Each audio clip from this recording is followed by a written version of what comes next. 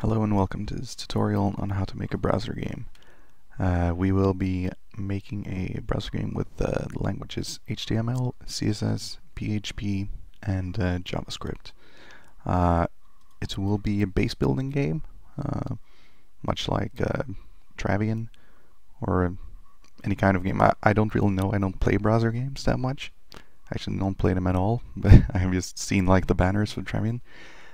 We will be using the same kind of methods which I have made to make my game, which is this, arena.rika.se. I don't have a good name for it yet, I'm just calling it Arena. Just a quick peek on what it looks like. It's like this. You have a character with the character with some stats, got a couple of skills, and we got a lot of equipment. So basically, you create a character, you buy stuff from the store to start with. Then you can train against beasts like rat, and you will gain some gold and XP. Here, I don't gain anything because I am level 11.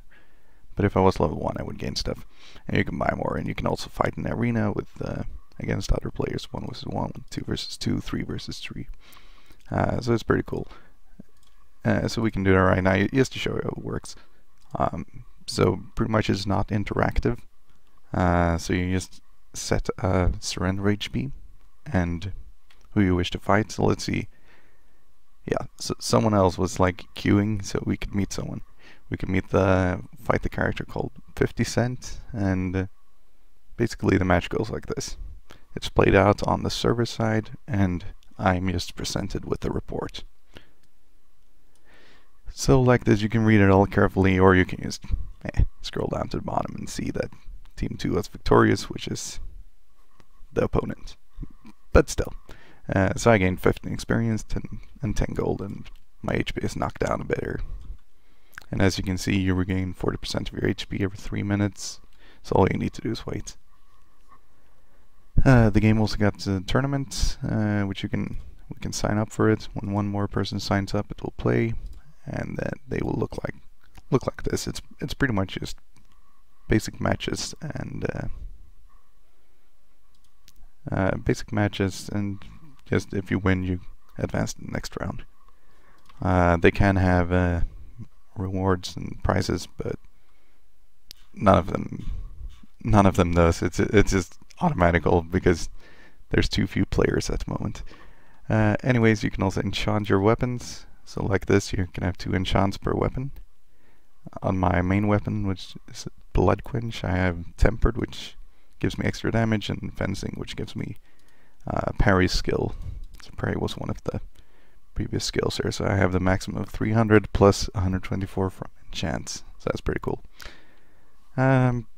So that's about it. You can also go on adventures, which is like random events where the actions is the results are like based on your skills, your stats, and your decisions. All of these, to go on an adventure, it takes 1 apple, which you gain every, I think it's 15 minutes. You also gain them when you fight in the arena against another player. So we can just go on an adventure.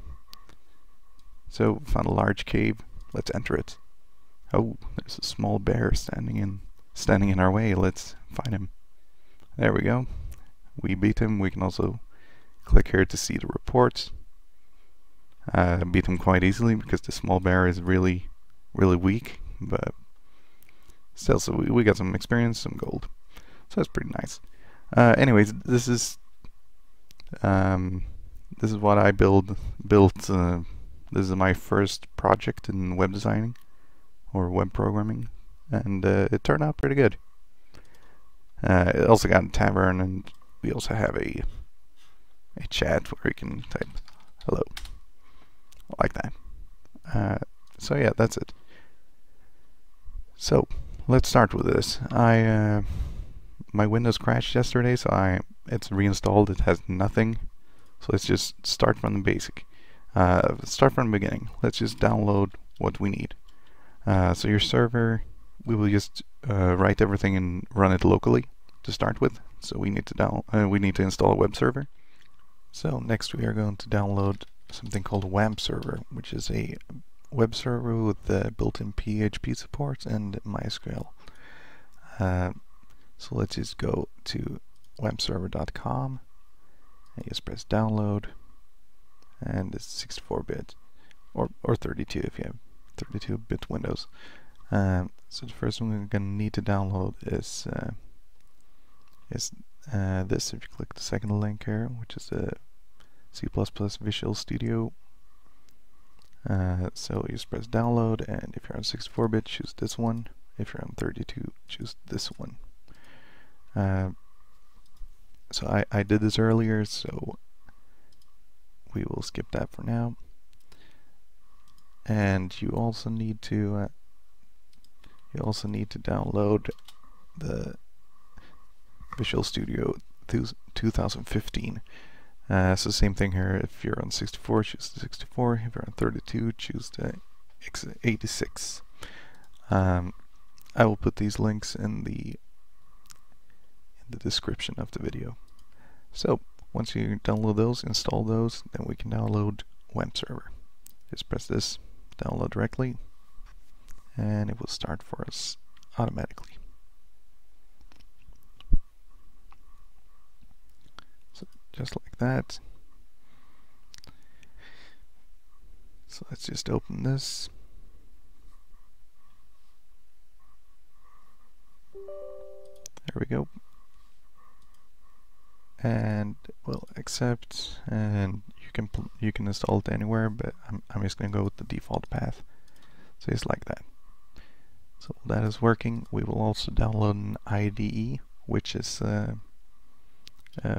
basically a text editor, but with code support. So it will help us with our coding. It will make it easier, because you can write everything in Notepad, but once you get to a lot of files, it gets quite messy, and it doesn't do things like indentation. Maybe that's not what it's called. Anyways, it doesn't make your code neat. So we are going to get the IDE called NetBeans. I've actually never used this before. Usually I use one called Aptana Studio, but I had some trouble installing that, so let's just go with this. So we're just going to go to netbeans.org and press download. And let's see, which one do we actually want here? We want one for PHP. So let's go with... oh, there we go. All of them, of course. Because we need PHP, we need HTML, we need JavaScript. So there we go.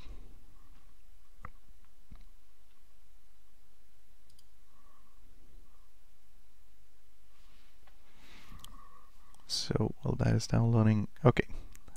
So wamp server is completed. It wants to use Internet Explorer as our standard browser. I'm going to change this to Chrome.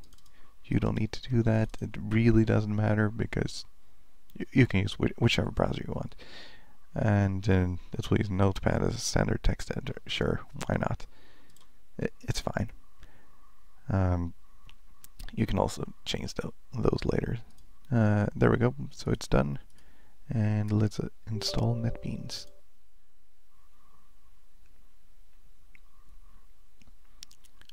So since we installed, or since we downloaded the pack with everything, we might as well remove some of it. So let's press customize and just remove all the Java. Let's just remove everything we don't need. So just HTML and JavaScript and PHP. Also the base ID, but you can't remove this one. So yep, that's it. Just next. And it will find your Java environment for you. If you don't see anything here, you will get a link saying that you're missing Java and instructions on how to install it. So that's not an issue. So let's just install that. Perfect. While we're waiting for this one to install, we can start our wamp server and just see that it works. Let's close this and double click that. And it seems to be working great. So you can see we got a little green icon here. Some of you may may be able to start it, but this icon will never turn green.